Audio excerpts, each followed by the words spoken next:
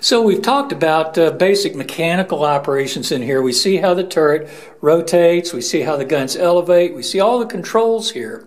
And because they're using remote director fire past 1925-26 rebuild, you only needed a total of 4 people in this gun pit. You had the pointer and trainer sitting up here, and then further in the back of the pit were the 2 powder passers. But prior to that, or if for whatever reason you wanted to local fire, you had 2 more people down here. This is where some of the old school magic comes in place. Now we have, again, the pointer and trainer sitting here, and if you look directly up, you can see that there and that there. Those are 2 holders for gun sights. Now these are telescopic sights that are also small periscopes, and what they do is they look up through openings on either side of the gun sleeve below the sleeve.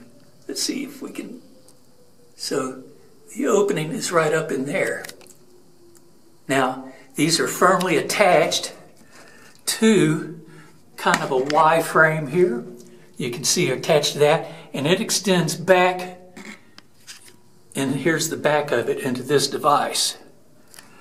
If they want to fire locally and do what's called direct fire, they can do that quite easily. Now range limitation is going to be down to something in the neighborhood of 6,000 or 8,000 yards, or possibly less, whatever you can accurately aim at through the periscopic sights. But you can be extremely accurate with this.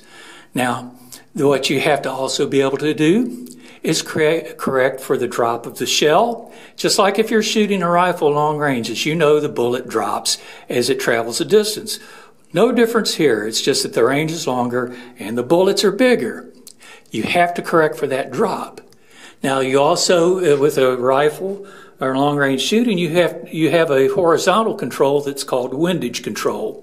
Now they don't call it windage here, they call it deflection, because you're not really trying to correct for the wind in this case, but what you're trying to correct for is deflection.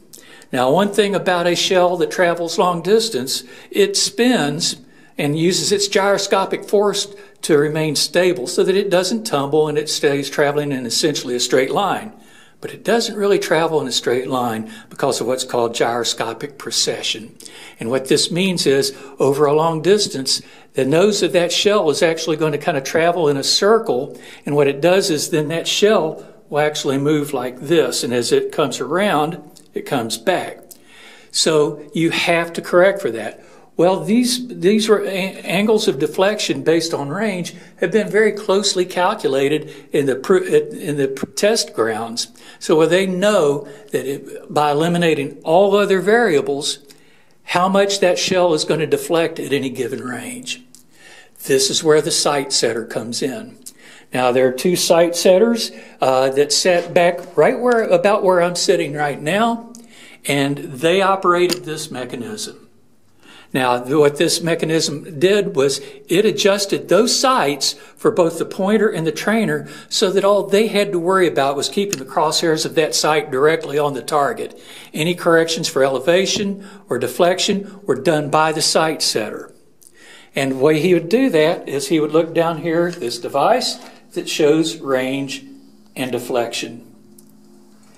And this information came down from the directors, the gun directors, up on the masts, or you could actually use a rangefinder. With that, you could determine range, and then they could send down the amount of deflection.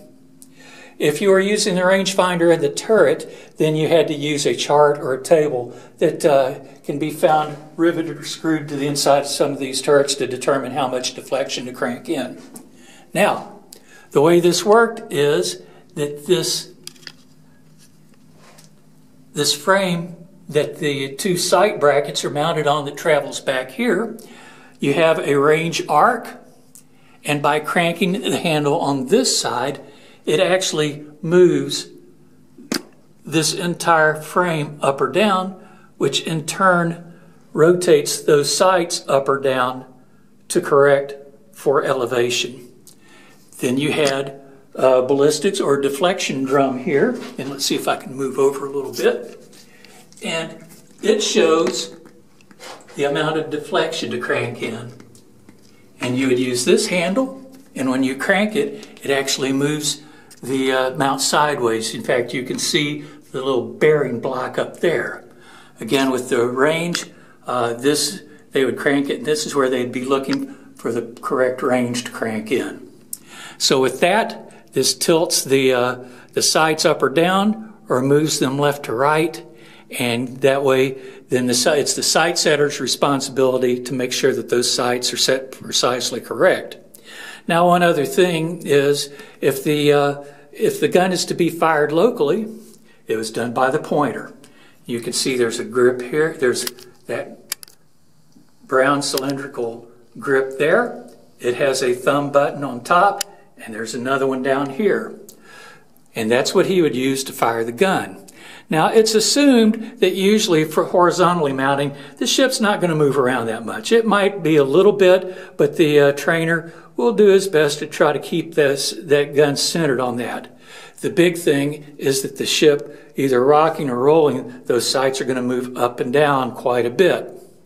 So this is where the trainer's skill really, the pointer's skill really comes in, because he's going to be watching that target move up and down in his sights.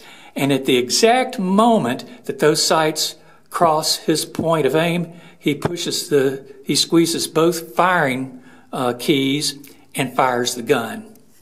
This is the way it was done all the way up through, up into the early 20s, when they started trying more and more director fire. And the pointer had to have a very high skill level